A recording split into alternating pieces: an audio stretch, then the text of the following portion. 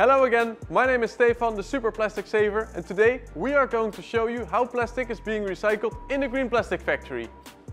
In our international project called Transform CE, we are working on two methods to recycle single-use plastic waste. The first method is additive manufacturing in Manchester. And the second method is the intrusion-extrusion molding process we use here at the Green Plastic Factory in Almere. And right now I'm going to tell you all about the intrusion-extrusion molding process. We are going to follow this plastic bag through the process of being recycled into a new product. Let's go! After the plastic is being collected, it's separated into different waste streams.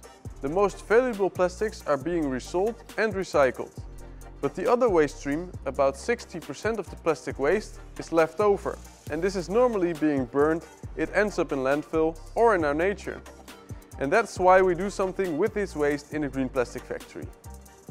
First, we cut up the plastic in this machine, which forms lots of tiny granules.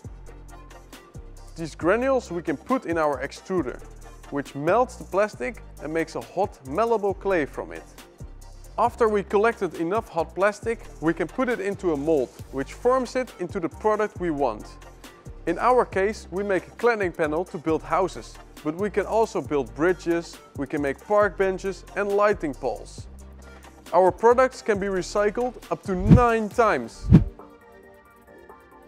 I'm standing at camping Geversduin near the Dutch coast. This is the plastic holiday home made out of plastic panels from the Green Plastic Factory.